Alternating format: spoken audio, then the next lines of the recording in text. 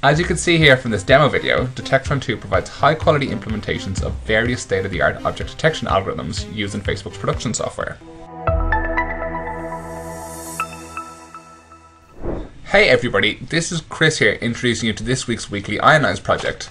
This week's open source project that we've ionized is Facebook's Detectron 2 project. So let's get started. Before getting into the details on how to run this project on Ainize, let me first give you some information on what exactly Facebook's Detectron 2 project is. So Detectron 2 is an open source object detection project written in PyTorch by Facebook's AI research team. As you can see here from this demo video, Detectron 2 provides high quality implementations of various state-of-the-art object detection algorithms used in Facebook's production software. Okay, so now let's try and run this project on Ainize. So the first thing we do when trying to run any project on Ainize is that we go to the corresponding Ainize page for that project. So for Detectron 2, we have Ainize Detectron 2, which can be found here at this URL. Let me highlight it here. We see here some kind of small background information on the Ainize Detectron 2 project. Interesting to note here that all the inference models used in this project use ResNet 50 and a feature pyramid network as their backbone. And then we also have some information here. If you're interested on running this project locally through Docker, follow these instructions and you should be able to do that as well. However, we recommend running this project on Ainize. So let's click on this big purple button here. Okay, so now we're on the Ainize project for Detectron 2. So the first thing we need to do before we test any object detection algorithm is that we need an appropriate image to test on. So thankfully the Ainize team have given us a link here. So let's click on this sample photo download link. And we have a picture here that's perfect for object detection because there's lots of very interesting instance objects, such as 3 instances of horses, 3 instances of people, and then various other vehicles as well. So this image is perfect for testing object detection. So let's first click on save image.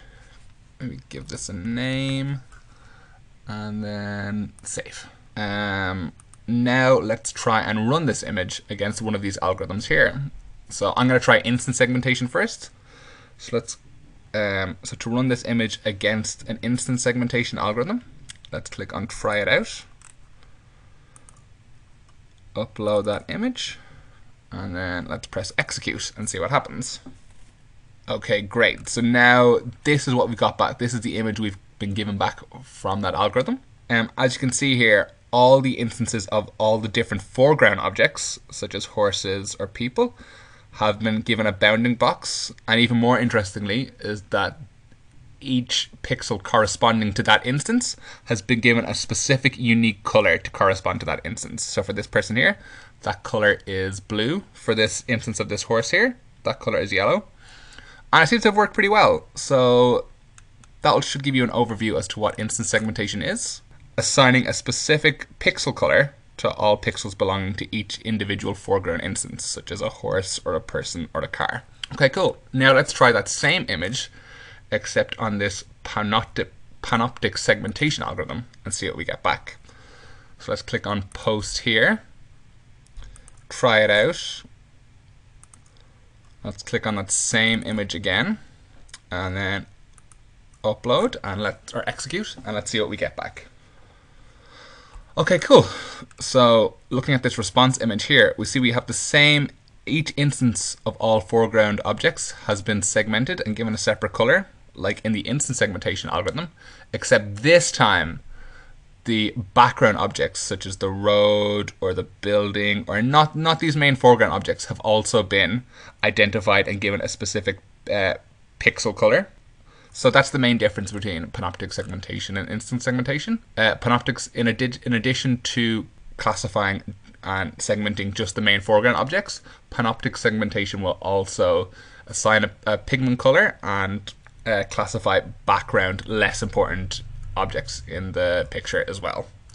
Okay, so cool. So Detectron 2 also offers 2 additional algorithms that are for sophisticated pose detection of humans. So I was thinking maybe we could try a different image for those algorithms.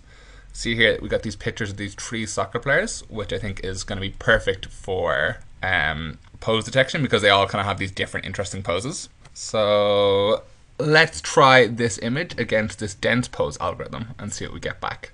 So first let's click on post, then try it out.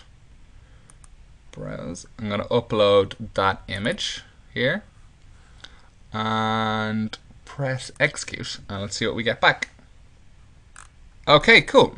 So as you can see here, dense pose has created a bounding box around all these players.